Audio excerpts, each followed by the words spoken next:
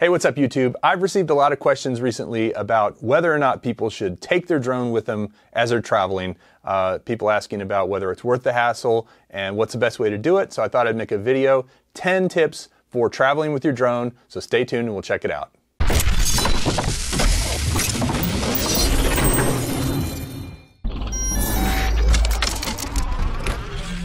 So if you're new here, I hope you'll hit the subscribe button and the alert bell so you'll know when I make new videos about drones and drone technology. So these 10 tips are designed to help you optimize the way you travel with your drone. Now these are pretty specific to actually airline travel and traveling with your drone either overseas or flying with it somewhere in the US, but a lot of these tips apply also if you're just driving somewhere. But let's jump into it with the first tip. So my first tip is probably the most obvious, but it's also probably the most important, and that is pick the right drone for the job. I love flying with my Mavic 2, and I have a Mavic 2 Zoom. It's quiet, it's got good flight time, it's got great range, and it's something I can pack down into a small case. A Spark, or a Mavic Air, or a Parrot Anafi, or there's tons of other drones out there that fold down into a small case. I don't recommend trying to travel with something like a Phantom or an Inspire unless you're doing a commercial gig and you're going to be able to ship it or take care of it in a different way other than the ways I'm suggesting, like carrying it on the plane. It becomes pretty impractical. It's something you have to lug around with you, and I just love how small and high quality the drones have gotten these days. So for me, picking the right drone, and usually that is the Mavic 2 Zoom, is key. And so I suggest if you're getting ready to go somewhere and you don't own a small drone like that, see if you can trade with somebody or borrow one from somebody or go buy one. It really makes traveling a lot better to have a small, portable, lightweight, stuff it in your bag kind of drone. And speaking of stuffing a drone in your bag, the next big important thing is to find the right case for the drone to travel with. Now this is my case for my Mavic 2 Zoom, and it's actually a camera case, and I'll put a link down in the description if you want to check it out.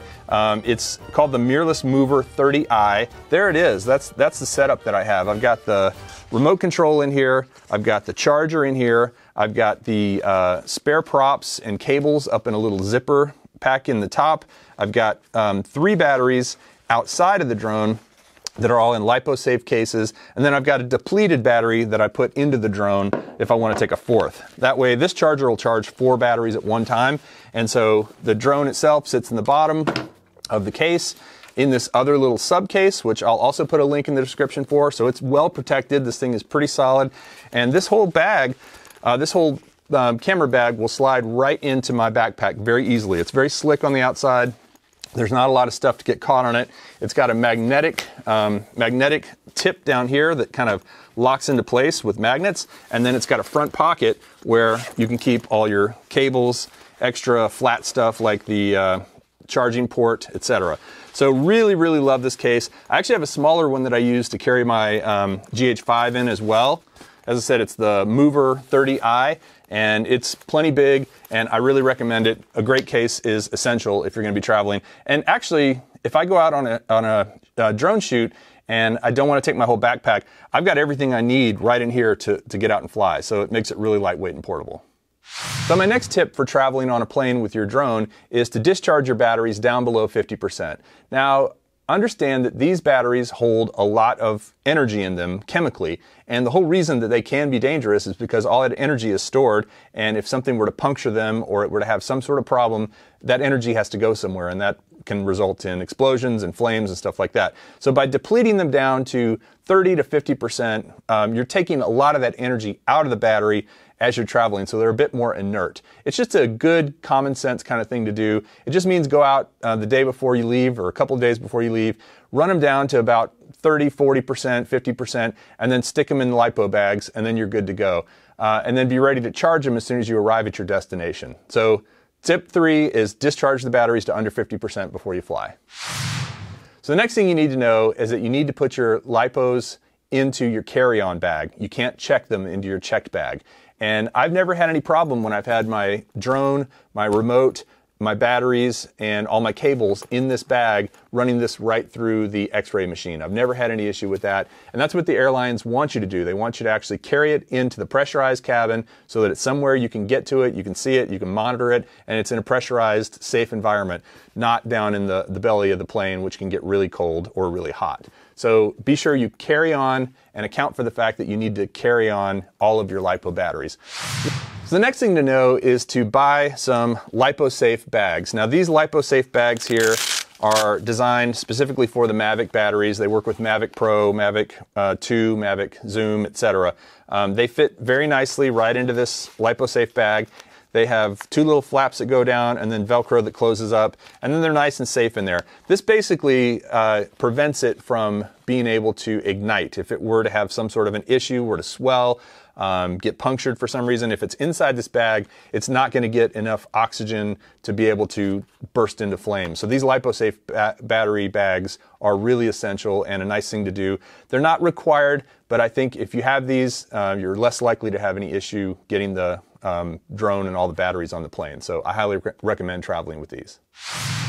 Now the next thing you're going to want to bring with you, and it's small, light, and easy to bring, is an external drive to make sure that you can dump footage as you go. Don't fill up your entire card and your internal memory on the drone and just keep going that way if you have a big 64 gig card in there and you take lots of shots. You want to back things up and copy things as you go.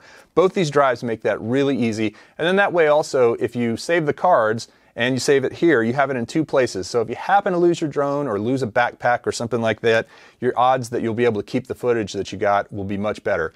Now the two drives I use a lot are this Seagate DJI co-branded drive. This is pretty cool because it actually has a micro SD slot built into the side, and you can just plug it into your computer like you normally would, and it also comes with USB-C or USB-A. Plug it into your computer, plug the card directly into this drive, and this acts as a drive reader. It's not an automatic transfer to the drive, it just shows up as the drive itself, and then also the reader is a separate thing. So you're literally copying it directly from the reader built into the drive to the drive, and it's super convenient. It's ruggedized, it's got rubber around it, it comes with USB-C and a USB-A cable, so if you have a newer computer, the USB-C is great, and I've really enjoyed it. I've had no problems with it, and it's, I think it's 2 terabytes or 1 terabyte, but it's plenty for copying over all your footage as you go. Now this other one here is My Passport Western Digital. This is actually a powered drive that has a battery built into it, and it has an SD slot built into the side of it, and you can copy your footage using an app that you connect to via Wi-Fi straight to this drive from the card. You don't need a laptop. So this thing is really great if you're traveling out in the field and you don't have a laptop with you, or you're shooting with friends and you want to copy their footage as you go and you're sharing footage. You can stick your SD card, and you can use a micro SD with a converter. It's the big SD card that you put the micro SD into. Right here on the side, it'll copy it straight over to this drive for you, and then you have it, and you don't have to worry about using a computer to get it. So everything gets backed up. The battery life on this is not great, so I recommend that you make sure it's charged before you take it out and do that. And by the way, this also has a USB-A slot where you can charge devices like your phone or anything that charges via USB. I don't recommend doing that, but in a pinch it's great if you're using your phone as your display on your remote control. So this is a Western Digital. It is an SSD drive, so it's really fast. And this one is just a standard drive, and it's plenty fast too. But they're both really great, and I highly recommend having them if you're going to be traveling with your drone. So tip number 7 is probably another pretty obvious one, but something that you might forget to do and you really should do before you go. If you're going to another country or another state or someplace you've never been before, get online and check the local drone laws there. For example, Norway was pretty loose with their drone laws. I never had any issues. I didn't really see anything when I checked it that was different than the US as far as line of sight and going above 400 feet, although they do it in meters, etc. It was all kind of the same. However, like in Germany, one thing I didn't know is you actually have to have your contact information and your registration on the side of the drone on a fireproof tin or metal plate, so that in case the drone catches fire, it isn't just on paper or a sticker that can burn up. So that's one thing that was really interesting. You also have to have proof of insurance in Germany to fly. So those are things you want to take care of before you go over there. So check the local drone laws, whether it be state or for a whole country. Go online, there's plenty of resources for it, and when you show up, if you do run into somebody who has an issue or you need to prove anything, you'll be educated and you'll be able to say, hey, I checked and I've done all these things and I'm good to go. And it shows that you made an effort too, so I highly recommend you check the local drone laws before you go flying somewhere else. So tip number 8 has to do with charging batteries. Now, the nice thing about that is it's actually gotten easier than it was 10, 20 years ago. The reason is these little transformers are designed to work with different voltages. So whether it's a North American 110 or a European 220, you can plug this directly into the wall and it's going to give you a whatever the voltage is needed for the charger. It converts. This is a AC to DC converter. And so all you really need to do is get an adapter either for the cable that goes on the end of this, for the right kind of plug for the country you're going to be in, or just get a different cable that plugs directly into here and plug it straight into the wall. You won't have any problem with these transformers and converters.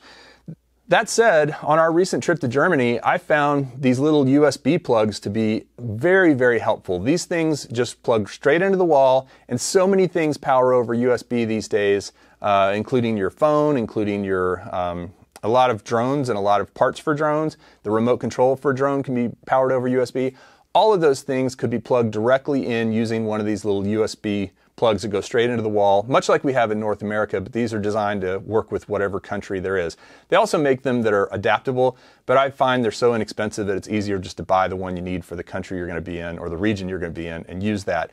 I recommend getting a fast charge one, and I recommend getting one with 2 or 3 or more slots so that when you do plug it in, you have the ability to plug in more than one device. But be sure you get those before you go, because you're going to get a better deal on them than you will at the airport in the country you're going to.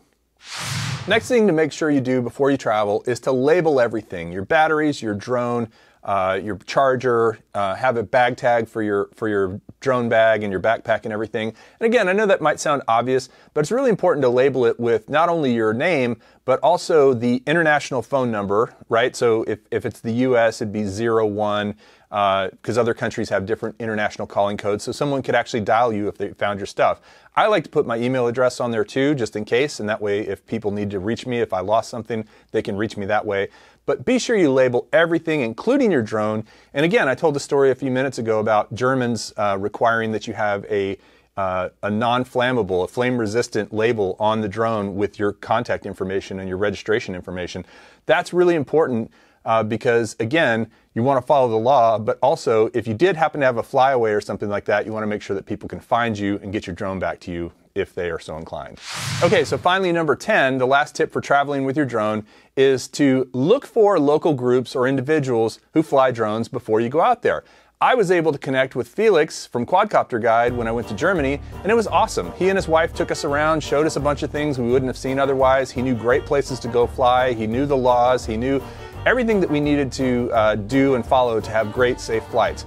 You know, the internet is great for that. Looking up a group on Facebook or on Meetup so that you can go actually meet with them in person and fly with them. Most people who fly drones love to share the hobby and love to meet with other people who fly enthusiastically, and you might just find that you make some new friends around the world or around the country if you go do that ahead of time. So I highly recommend, before you go somewhere, see if you can find other people to fly with.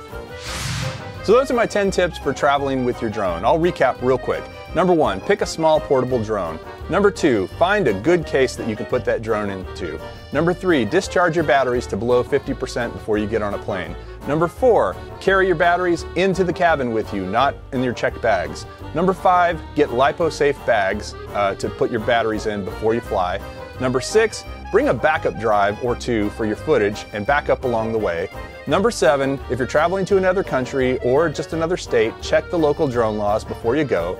Number 8, charge your batteries in another country using adapters. Number 9, make sure your drone and all of your drone equipment is properly labeled.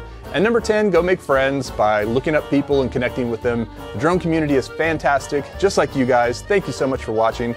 If you enjoyed this video, I hope you'll hit the like button. I hope you'll subscribe to Ready Set Drone, and I look forward to seeing your comments below on what you do when you travel with your drone. Thanks for watching. We'll see you next time.